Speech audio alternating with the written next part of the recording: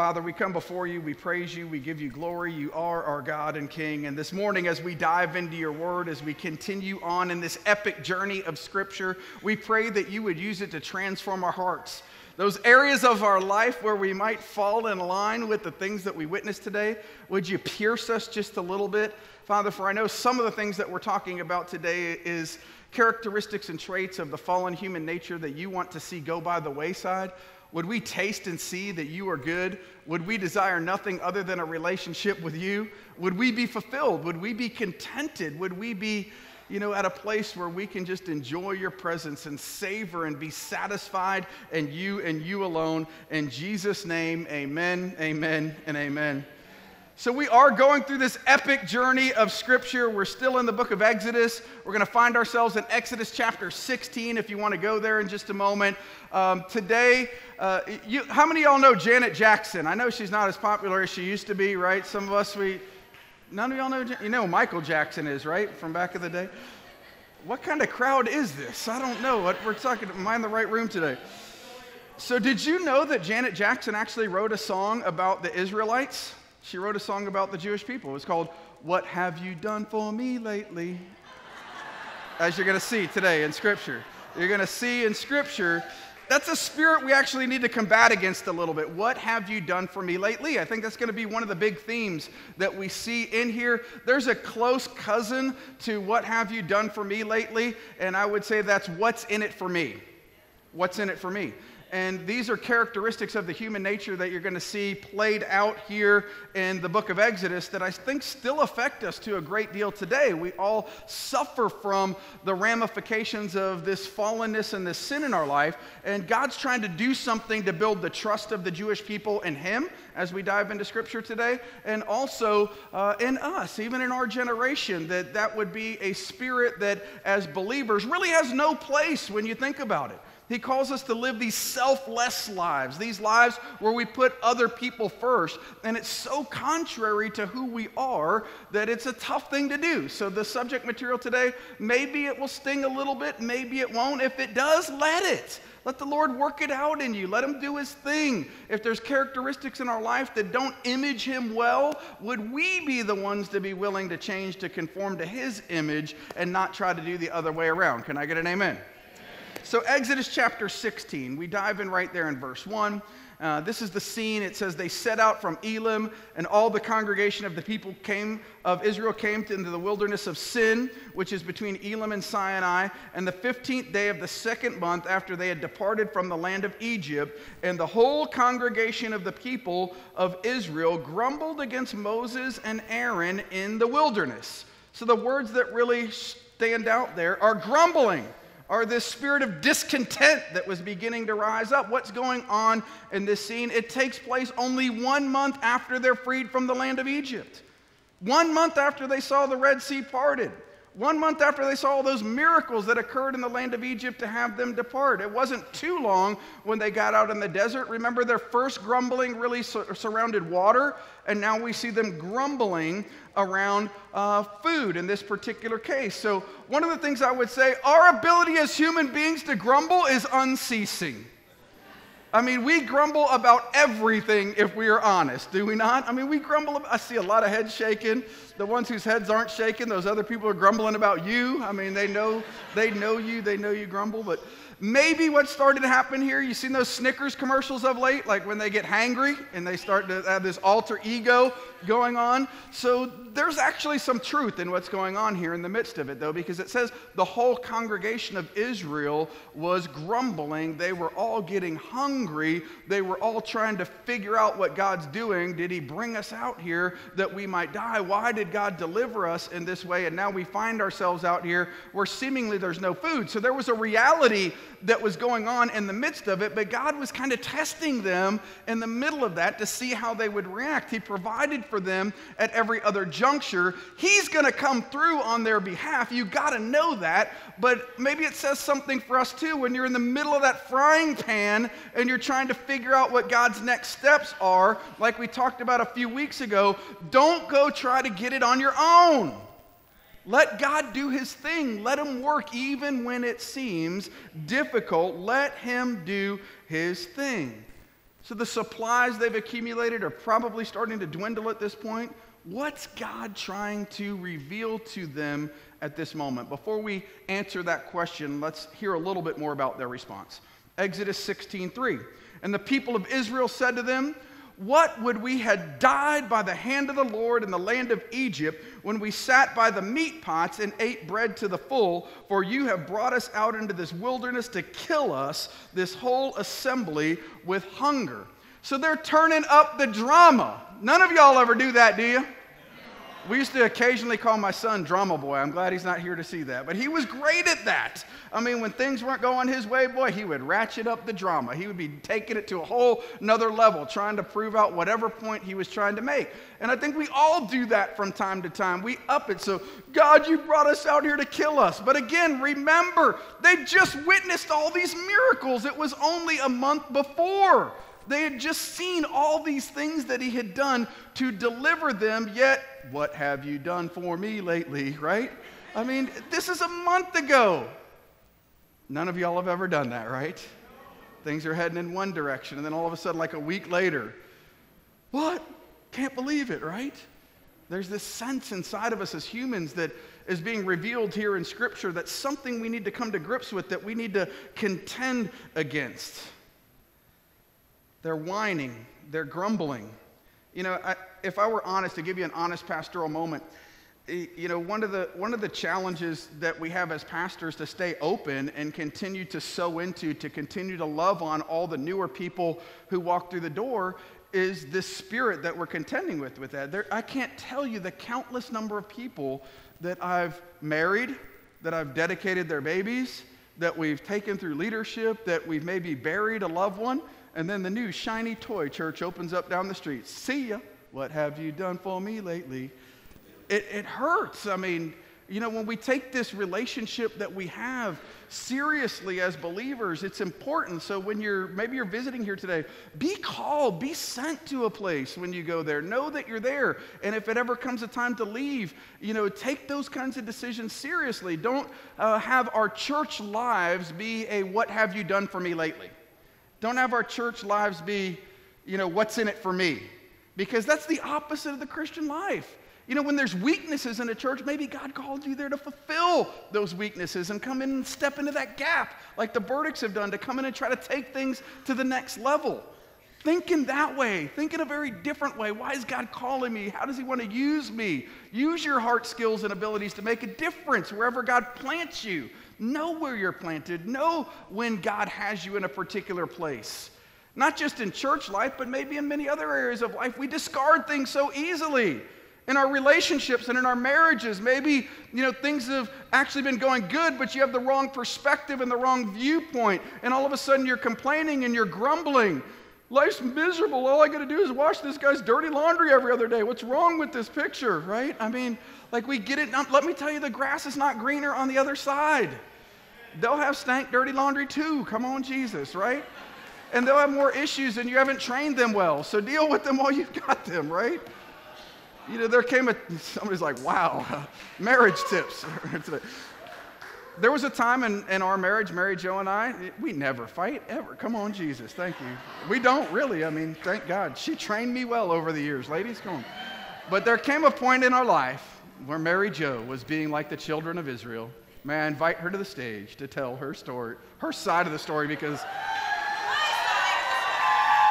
I ain't getting in trouble with this one. All right. Well, if you've been in any of my Bible studies or a small group or have been my friend for any length of time, you have heard this story probably 100 times, so I'm sorry. But it changed my life and gave me a new perspective, and this is how it went. Eric and I were like 21 years old. We had our little Chewy was a toddler. Miranda was just born. And he was going to school full-time and worked full-time. I had 2 jobs and was going to school part-time. And I just felt like all we were doing was going to school, coming home, going to work, changing diapers. And it happened to be a cleaning day that day, so I was cleaning some dirty, stank underwear, right? And doing dishes and vacuuming, cleaning, and just doing what I did as a housewife. But I was getting angry, mean, and every hour passed by, I was just getting angrier and angrier. And what has he done for me lately? When he comes home tonight, I'm going to tell him, you need to do more. I was honestly in my heart meditating that entire day about how lonely I was and how he doesn't buy me anything. We don't go anywhere. I am bored to death. I feel like I'm living with my brother. And when he comes home tonight, I'm going to tell him. So as his car drives up, I'm out there yelling at him. And I will never forget. That's just how she did it. Yep, that's it. Whatever. So what happened was, I honestly remember exactly where we were standing in our cute little cottage kitchen when he turned around and looked at me and he said, "Are you kidding me? Are you nuts? Are you serious?" And one after another, he was saying da-da-da-da, all these things that spun my head and gave me a new perspective. He said, "Look at this house we live in. It's awesome. You just got a new car.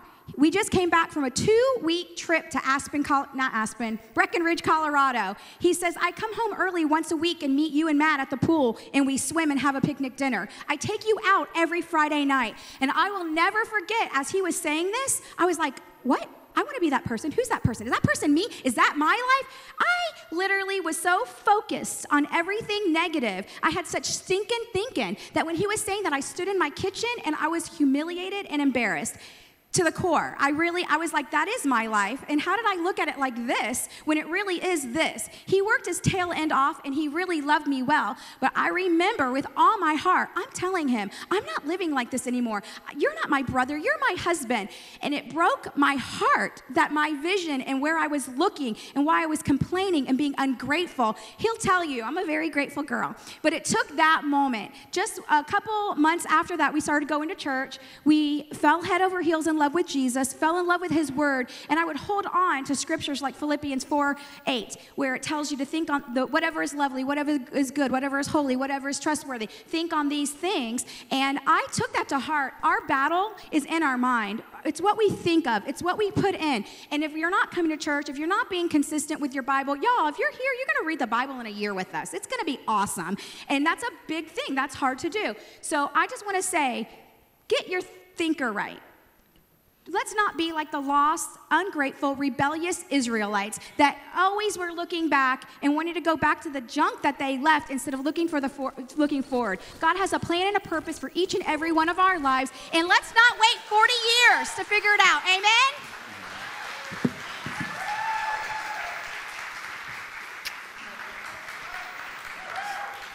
Taken me about 30 to figure it out, but come on, Jesus, it's all good. Yes.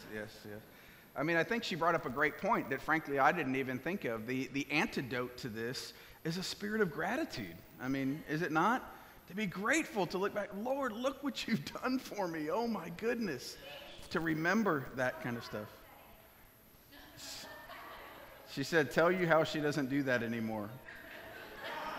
She doesn't do that anymore. No, All right, let's read on down, because God is going to take care of us. He is going to provide for us.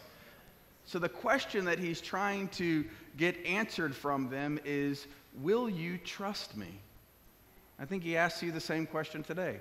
Will you trust him? You trust him with your salvation. Will you trust him as Lord? Will you trust him as your provider, right? Exodus 16:4. Then the Lord says to Moses, behold, I am about to rain bread down from you from heaven, and the people shall go out and gather a day's portion every day, that I may test them whether they will walk in my law or not. So a little bit of context here to set this up. The Jewish people were an agrarian people. They could not just open the door and drive about a mile down the street and go to Publix and have anything that they could think of there. They had to harvest it. There was harvest time and there was not harvest time. So for you and I, maybe it's a little bit easier, because if our groceries run a little bit low, we just go grab a little bit of money and we go down to the store and we can instantly get pretty much anything all the time that we want, right? So this isn't the case. They're used to this mindset, not of daily provision, but of harvesting, of storing. So he's telling them something totally contrary to the way that they're used to living. They had to be able to trust him for their daily provision. It was something completely foreign to them that maybe is not so much to us at all. But he's saying, will you trust me afresh and anew every single day? he said that they would go and they would have this food that they would be able to collect called manna every single day. And then on the sixth day, because God does take the Sabbath seriously as we do and as you do, as you find yourself here today, you're making a priority of setting aside work, you're setting down your cell phones, you're setting down life, and you're saying, I'm going to focus on God, I'm going to focus on His Word. So on that final day, they could collect enough food for the 2 days that would last, right? So he's setting them up with this test. Will you trust me? So we have to ask that question. Will they trust him? Yes and no. They do and they don't. They were a rather disobedient people, as one of my favorite men likes to say, that manna was for disobedient people. They were receiving this because they were not really trusting in him, and God was using this as a test for them. So what would happen is every day they would wake up and this cool flake-like substance that would taste really good would just appear on the ground. So before, remember this, they would have to go out there and till the dirt. I mean, it is tough stuff. I started putting my very small garden into effect this past week at the house to get ready, and I'm telling you, it is back-breaking work. Just to go put the seeds in a small garden is tough. The older you get, it's even worse. Come on, Jesus. I mean, I was getting up like this last night, like, oh gosh, this is not going to be good. So, I mean, you go out there, and they're used to this very difficult work. Now God's telling them, all you got to do is walk outside. You don't even have to go to Publix. You still have your underwear on. Come on, Jesus. You're just out there and you're collecting the stuff, right? So they're going out there, and then when the sun would hit the day, it would evaporate and it would go away, right? But if they would hold more, if they would take more than the unit of measure that he would give them, kind of like a quart-sized thing was called an omer, and if they would take more than that and try to save it for the night, it would get rotten and have maggots in it by the next day, and you don't want to eat that, right? So it would spoil. So trust me for provision just for today. It's a great way to live, just for today. The past is gone. Tomorrow is in the future. The decisions that you make today will affect what happens down the road. Will you live for God? Will you trust God? Will you serve God? Will you put your hope and faith in Him? Amen.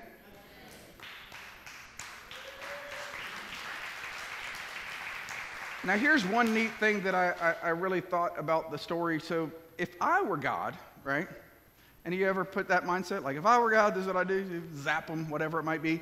You know, so if people are grumbling and complaining, man, I would maybe give them like the bread and water treatment, you know? I'd maybe give them like the ramen noodle treatment, you know? Like, not give them the best kind of stuff. But God provides for even those in the midst of their grumbling and sin. He loves them enough and cares for them enough that He provides this substance that had all the nutritional value that they needed, that was everything that they needed to live just for today. I like to draw the conclusions and start to draw the analogies to the New Testament. I think this manna that He's providing for them gives us a glimpse of who Jesus is, right? It says in Scripture, John 6:35, then Jesus declared, I am the bread of life. Whoever comes to me will never go hungry, and whoever believes in me will never be thirsty. I don't know, again, I think some of these scriptures are a little bit harder for our culture to grasp than it might have been for them. Like, we say, oh, I'm hungry, I'm going to die, and you just ate lunch at Burger King or something like 3 hours earlier, right? I'm going to die, I'm starving, I'm not going to survive. You know, oh, I can't drink anything. These are people who had to maybe go dig a well before they could even drink, right? Your water comes on. How many of you, like today, you turned it on and your water actually functioned? Come on, Jesus, right? I mean, we live in this day and age where all these amenities are there. I don't know if we can understand this or we dumb it down so much. These were people who got these words. They're like, I'll never have to hunger again. I'll never have to thirst again. He was speaking to the people using a language that they could completely understand. But I think He's speaking to us today too, because I don't know about you, but I could go eat like all the Chinese food that you think a human being could eat in like one sitting. And then like an hour later, I'm like, can I have some cookies and cream ice cream? Come on, Jesus, right? I mean, we get famished right afterwards, but God's saying, I want to provide for you in such a way that you will never be in need again. If it goes back to the first miracle, the water miracle, the second miracle is the food miracle. He's saying, Find your life in me, and you will never have to grumble again. John 6:51, Jesus would say, I'm the living bread that came down from heaven. Anyone who eats of this bread will live forever, and the bread that I will give you for the life of this world is my flesh. That Jesus himself would come to die in our place for our sins that we might have life, right? He would be that substitutionary atonement that would give us this life eternal, this once and for all time sacrifice. Would we trust him? Would we trust him? See, would we put him to the test? Would we believe in the things that his word says? A lot of life is like that, right? But yet we still grumble. We still seek out our own ways. We still think that if something isn't all that bad, that we could do it whenever we want to, right? If it doesn't feel bad, if it doesn't feel good, if it feels good, it must not be bad, right? How many marriages have been lost on that statement?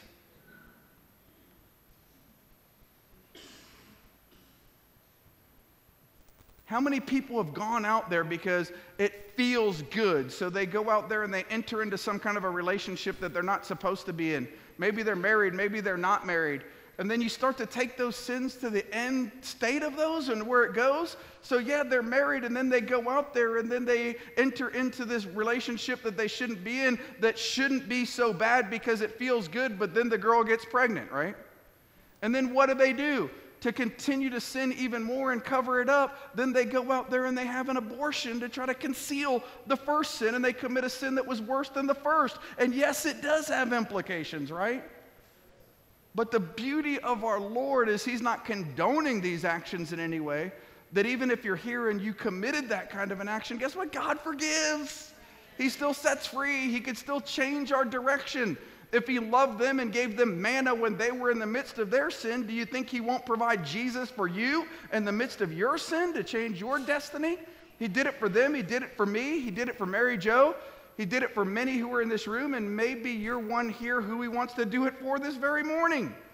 See, because if I'm honest with you, one of the things that you're going to find in this life, if you haven't already figured it out, especially if you're a bit younger, there's nothing in this world that ultimately satisfies completely. There's not enough food that you could eat. There's not enough drinks that you could drink. There's not enough places that you could travel to. There's not enough people that you could sleep with. There's not enough music that you could listen to. Nothing in this world completely satisfies. Solomon said it in Scripture as well, did he not? He said, everything under the sun, it's trivial. He's tried it. He had all the money that one could have. He was a king with every luxury and every pleasure that he could ever have. Why do you think so many of our celebrities end up dying, right? Why do they end up killing themselves? You would think they got the peak. They got all the money. They got all the women. They got all the planes. They got everything that you could think of in an earthly sense, and they're empty. And God knows this. And he says, come, seek after me. Taste and see that the Lord is good. Psalms 34:8 says, taste and see that the Lord is good. Blessed is the one who takes refuge in him.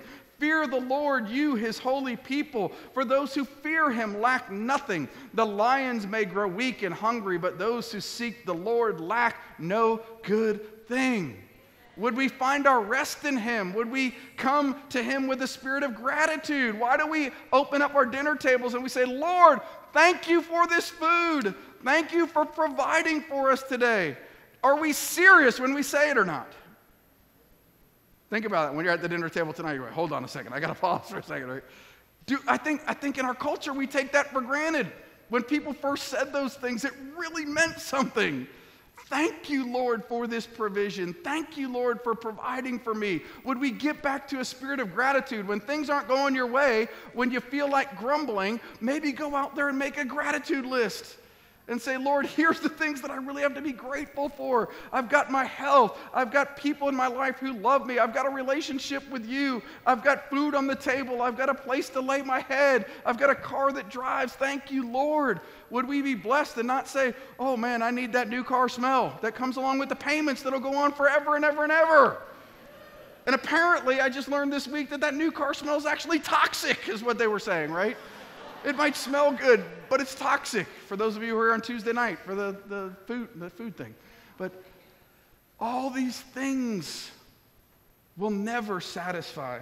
I have one last set of scriptures for you today. Isaiah 55, starting in verse 1. Come, everyone who thirsts, come to the waters. And he who has no money, come buy and eat.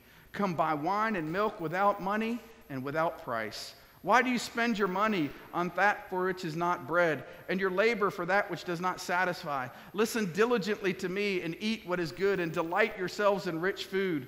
Incline your ear and come to me. Hear that your soul may live, and I will make you an everlasting covenant, my steadfast, sure love for David. Behold, I made him a witness to the peoples, a leader and a commander for the peoples. Behold, you shall call a nation that you do not know, a nation that you did not know. You shall run to you because of the Lord your God and of the Holy One of Israel, for he has glorified you. Seek the Lord while he may be found.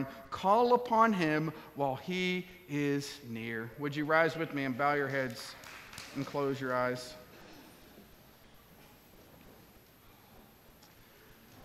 Father, may your word today be a call to us that you would put in our conscience in those moments where we find ourselves being selfish, in those moments where that ugly spirit might rise up and say, what have you done for me lately? Or that spirit might rise up that say, what's in it for me? Lord, in those moments, would we remember? Would we remember verses that say, taste and see that the Lord is good? Would we remember your glory? Would we remember your mercy? Would we remember the things that you've delivered on us in the past, Lord God? May we not put them by the wayside, but in all these tests, in the moment that they come, would we say yes and amen? Would we say, Lord, we trust you. We trust you with our very lives. We trust you with our salvation. We trust you as our Lord. Lord, may we find comfort and solace in our relationship with you. May we find peace. May we find joy. May we desire to read your word, as Mary Jo was talking about. May we desire to spend time with you. May we be fully satisfied in you. Isaiah 55:7 says this as well. Let the wicked forsake his way, and the unrighteous man his thoughts. Let him return to the Lord, that he may have compassion on him, and to our God, for he will abundantly pardon. So I come to you this morning, and if this kind of a spirit has ever plagued you in your life, might this be a morning where you lay it down and you just say, God, I don't want to live that way anymore.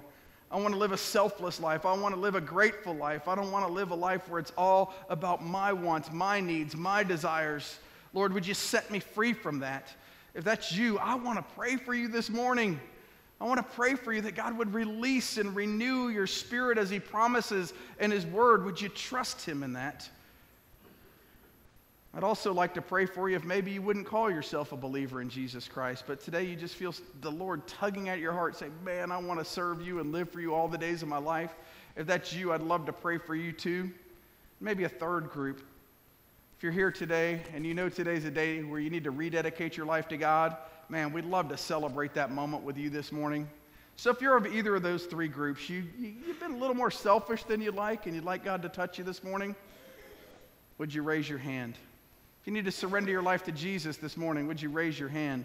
If you need to rededicate your life to Jesus, would you raise your hand? If that's you, would you do that right now so I know who I'm praying with? Anybody in here? There ain't no selfish people up in here? Come on, Jesus. I find that very hard to be true. I'll raise my hand first for that one. Lord, I thank you and I praise you. We thank you for your presence in this place this morning. Father, in those areas of our life where we're selfish and self-centered, would you renew our hearts and renew our minds? Father, would you cause us to catch ourselves quickly and remember and be grateful for what you're doing? Father, I can't thank you enough for the ways that you've tried to work that out in my life in fear and trembling, Lord Jesus. Would you continue that work until the day that I go on to be with you? My heart's desire is to image you well. Lord, I believe it's all our desire that we would represent you well here on earth. So would you remove from us those things that are not of you? We realize where the source of that comes from. It comes from the forgiveness that comes in a relationship with your Son. He truly is the bread of life. He truly is the water that comes from heaven. And Lord, we thank you for your Son, Jesus Christ. We thank you for coming and saving us. We thank you for coming and delivering us. We thank you for setting us free. And Lord, from this day forward, we just declare as a congregation that you are our Lord, and we will live for you every waking moment. Lord, we take you at your word. We pass the test. We love you. We praise you, and we give you glory in Jesus' name. And everybody says, give God a little bit of glory today. God bless you guys. Thanks for being here. Go sign up for one of those greeting teams back there and go meet the people from Seamark Ranch. Have a wonderful day. Pick up some of these cards, invite somebody to church, and bring them with you next week.